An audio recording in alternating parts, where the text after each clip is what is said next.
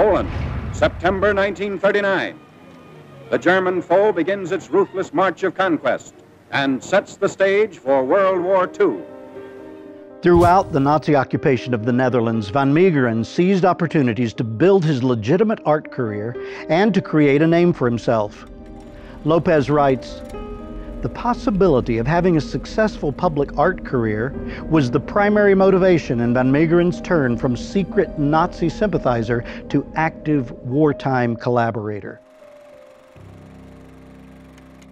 Van Meegeren also donated large sums of money to German relief organizations, produced paintings, and created art shows in order to ingratiate himself to the Nazis.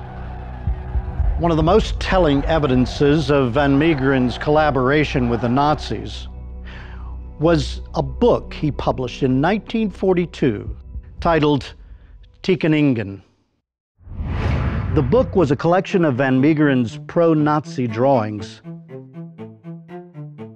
It also contained the writings of a Nazi poet. In essence, it was a very thinly veiled tribute to the Nazi ideology. The design of the cover was obviously pro-Nazi. Van Meegeren himself admitted that the symbol displayed was intended to look like a wolf's angel. The wolf's angel was the German symbol used by the Dutch Nazi Party, as well as various German panzer divisions during World War II. Hostilities will end officially at 1 minute after midnight tonight.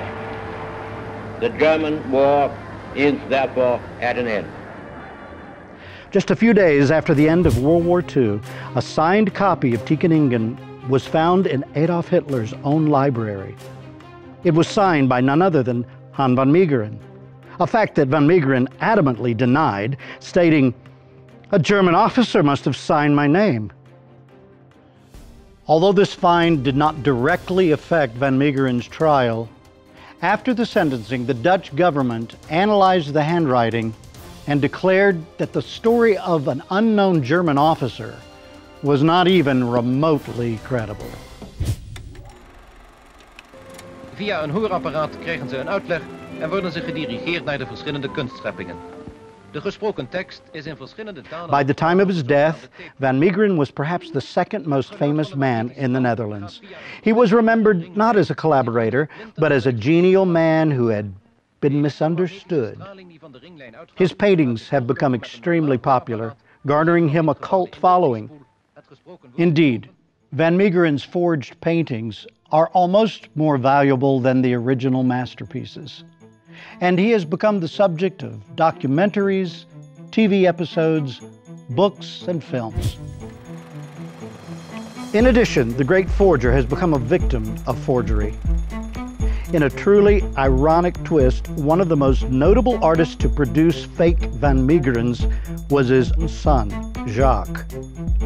Cashing in on his father's reputation and popularity, Jacques learned to perfectly imitate his father's signature and style.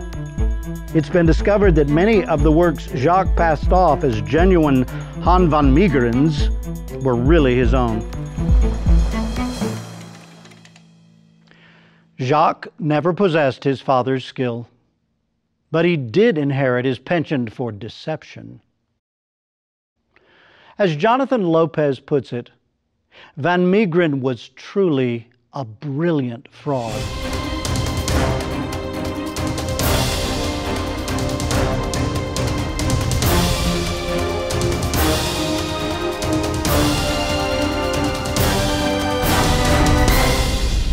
I know nothing. I am nothing.